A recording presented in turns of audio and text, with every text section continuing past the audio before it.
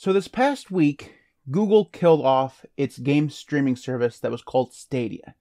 And if you follow technology at all, I mean, seriously at all, like even just tangentially, you'll know that this is not a surprise to anyone. Like, Google kills off approximately 95% of the products that they actually launch. It's not a good company when it comes to actually sticking with something for any period of time. Unless it's Android or search or ads, the product that Google launches is probably going to eventually be canceled because they cancel everything. So the fact that Google Stadia has been canceled is not a surprise to anyone and really doesn't deserve to be covered in any amount of depth.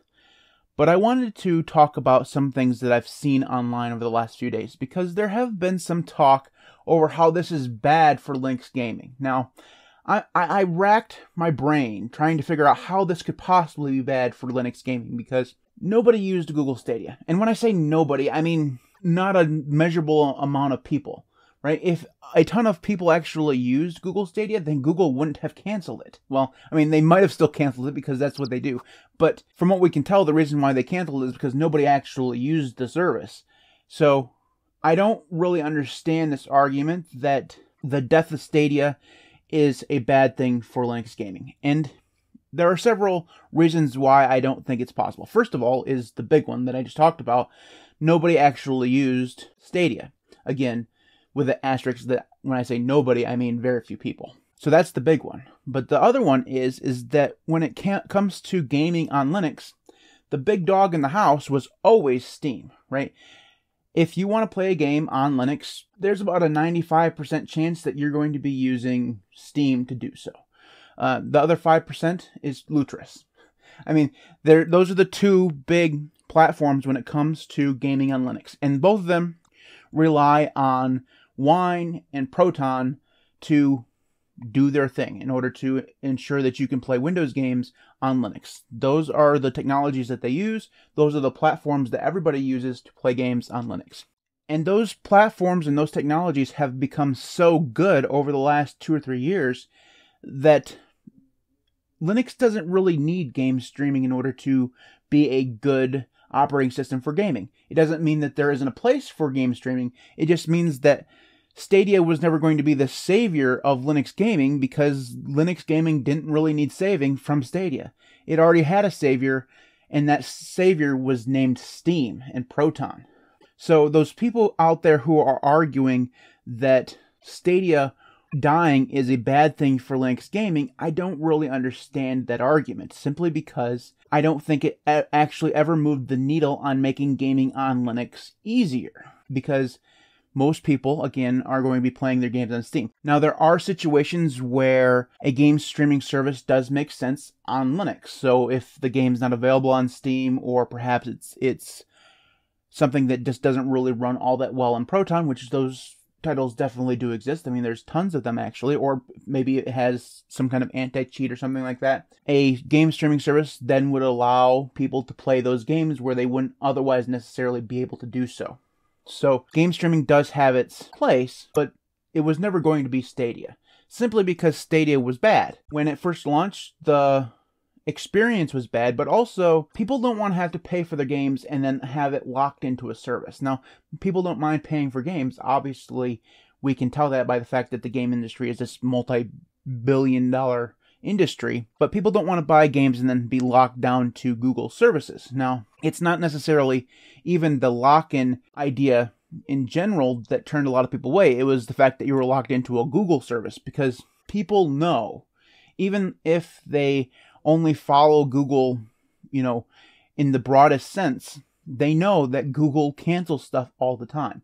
This was a idea right from the beginning of Stadia. Everybody knew that eventually Stadia was going to die. I mean, it was inevitable. It didn't matter how successful it was, how good it was, how many people bought into it.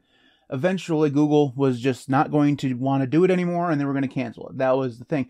So people didn't want to invest hundreds of dollars, maybe even thousands of dollars into a game library onto a service that was very likely to be canceled in a couple of years. And here we are a couple of years later, and Stadia is gone. So good call, everybody. And on top of that, of course, that there are other game streaming services out there that did a much better job. So the NVIDIA offering seems to be a very good service for a lot of people who want to use their games on Linux. It not only allows you to tie into your Steam library, but also a collection of games offered by NVIDIA for subscription fee, right? Same thing with Microsoft xCloud. Now, while xCloud's probably not very much of a Linux thing because you have to pretty much use Edge in order to use it, and it's very much tied into the Microsoft ecosystem, it's still a service where you pay money and you get access to a whole bunch of games, whereas with the Stadia stuff, yes, you had some access to free games, but